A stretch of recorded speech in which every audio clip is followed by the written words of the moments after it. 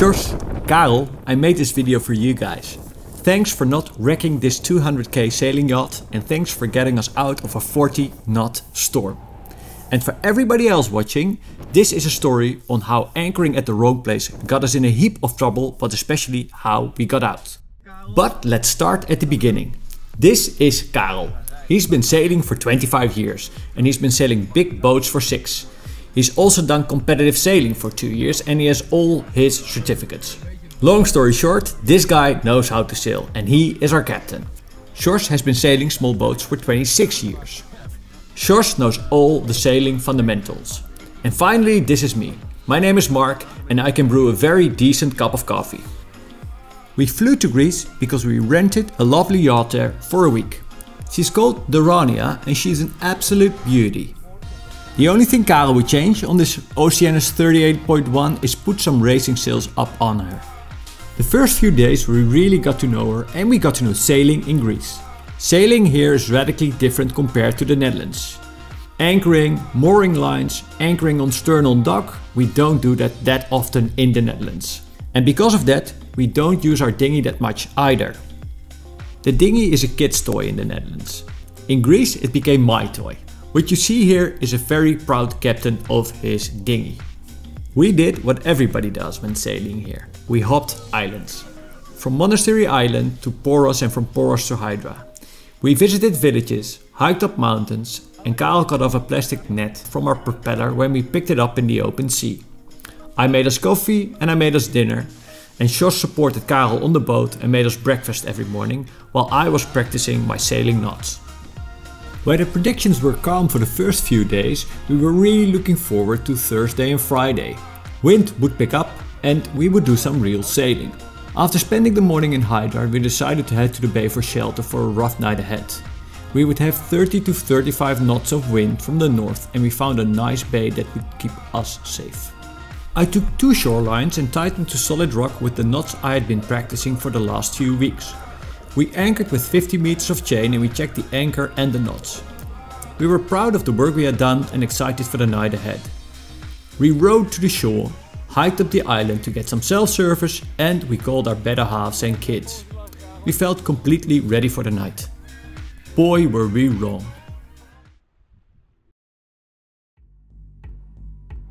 I woke up around 10 PM because my cabin kept lighting up. There was a thunderstorm on the horizon and this was not predicted. The wind had gone completely silent. It's far away was Karel's reaction and I got back to sleep but woke up again 30 minutes later. This time Karel was fully clothed and Sjors was standing next to him.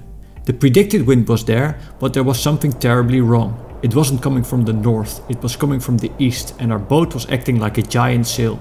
Wind speed kept going up. 18 knots became 21 knots and 21 knots became 27. We kept monitoring the shore as Karel was feeling it was coming closer and closer.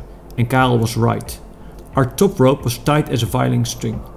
When I retracted the bottom line, I picked up 15 meters of rope. We turned on the engine to put tension on both lines. If this worked, we would run the engine the entire night and sail out in the morning. But the engine had nothing on this wind and we weren't moving an inch. There was only one thing we could do. We needed to cut the rope. We put on our sailing gear and life jackets, made a plan and got to work. There was so much tension on the rope that it snapped when I touched it with the knife. The engine roared, our anchor caught us and it was holding. The blood moon lit up the scene. The boat was now a playing thing of the wind, but she became much calmer as a result.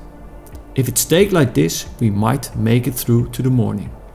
We decided to take turns monitoring the situation.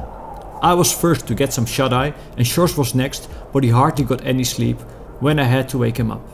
The wind kept swelling and we had surpassed 40 knots and the anchor was no longer holding us. Sjors hauled the anchor as Karel steered us out of the bay. We were now in open sea. We decided we needed to get back to the safe harbor of Poros, so we plot our course. The engine was hardly able to move us as we crashed into the 3-meter waves on the open sea. We had so little speed that we hardly had any control of the boat. The only thing we could do was add sail and gain some speed and thus control of the boat.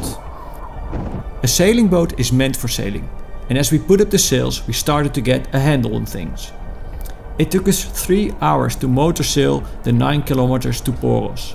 We dropped anchor, ate something and got back to bed. This day wasn't done yet, because in this wind we would never make it to Athens in time. We slept for 3 hours and ploughed on to Aegina. It only took us 4 hours to cross the 26k to the island this time. And when you've been having 14 knots of wind the entire morning, 13 knots is smooth sailing. The next day we got the same winds. We flew across the water and loved doing it. When we anchored in Athens, Karel was complimented by the locals on his excellent sailing. His response was simple: a great sailor wouldn't have been there in the first place. But we were also unlucky. The bay we selected is known to act as a wind funnel under northern winds, and they hadn't seen wind speeds like this in a very long time. 3 Dutch guys used to only flat lands learned a very valuable lesson.